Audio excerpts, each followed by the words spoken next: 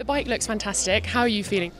Yeah, I'm very happy to be here. I'm excited about the new colors, and I just hoping to get on the bike soon and get started because it's the new season. So I have hopes on it and just willing to be ready for round one.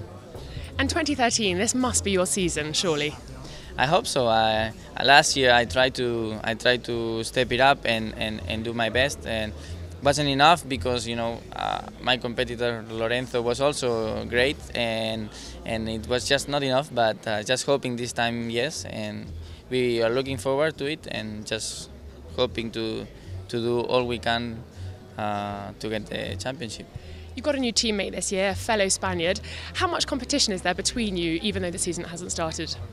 Yeah, I mean, he's a great rider, super talented, and just hoping to join. That he joined the team now.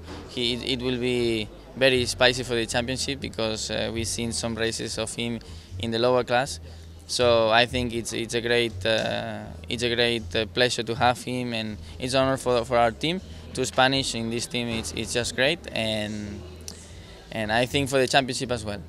Have you given him any tips? You're an old hand at this, essentially. I mean, he's already world champion, so there's not many tips I can give to him. But of course, he's young and he will need some experience.